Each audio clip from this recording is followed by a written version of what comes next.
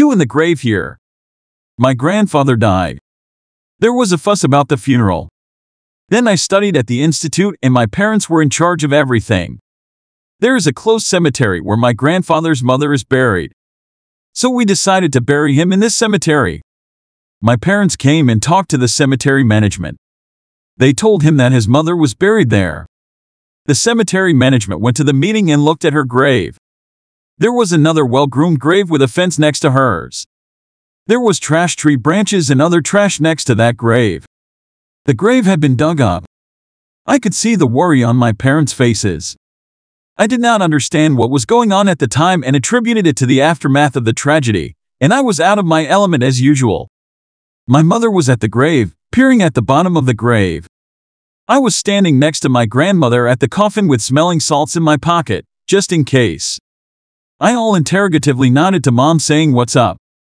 She negatively shook her head and waved her hand saying, "Wait." When we said goodbye to grandfather, closed the lid of the coffin, gravediggers lowered the coffin. As usual, began to approach the grave and to throw handfuls of earth of a place. I went behind the grandmother, adhered to not fall down. My foot bumped into something sharp and covered with earth.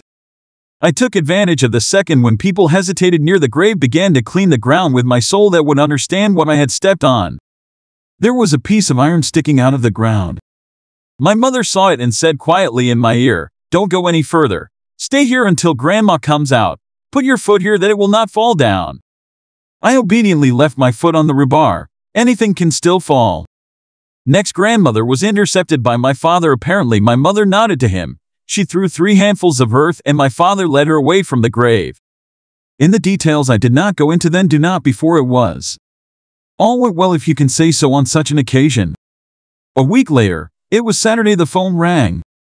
I picked up the phone. At that time there was no cell phone. Called my grandmother. "Hello, Mom, home?" Her voice was anxious. I answered, "Hi, Grandma. Yes, she is home. How are you?" She immediately told me to call her on the phone. What was surprising to me, she usually begins to say something like "Yes, what's up" and everything, but here just so abruptly.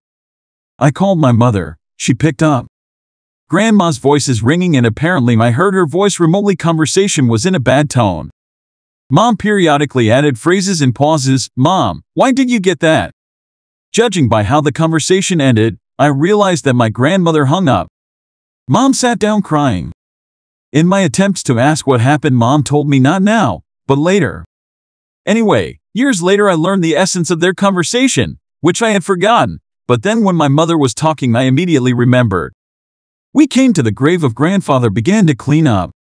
Then, as if by the way, my mother said to me, "Grandfather is not lying here alone." I said, "How could he be alone?" I remember exactly one burial. And then my mother told me how she and my father went to the cemetery. Near his mom's grave was another well-groomed grave, and next to it was a pile of piled branches, elements of a fence already rusty and general dump. This place began to check up at parents to rake up garbage. The sentence here and from Mom nearby. It turned out that all this garbage was lying on an old grave. Apparently, since the time of burial, no one came. There was a small monument with a barely legible inscription, which had already fallen under the ground. It was only possible to make out what was buried there. Woman date was not readable completely. There was a fear that during the burial, grandmother would realize it was someone else's grave, and anything could happen. Gravedigger assured that she would not notice it and everything would be fine. That was the end of it. My parents had come earlier and asked to hold the cottage, to check the grave, and there were feet of old fence sticking out. The gravediggers were hammering them into the ground and throwing more earth on top. I stepped on one such leg. But then, after the funeral, grandmother had a dream as if she was coming to the house. 2 story comes out of his grandfather and said, "Do not come more, I now live with another woman." After this dream, grandmother began to call my mother. My grandmother does not know the whole truth until now, and I was told to keep quiet, but I need to know it. Here https://jacko.ru/devo v majal, the creepiest stories from life.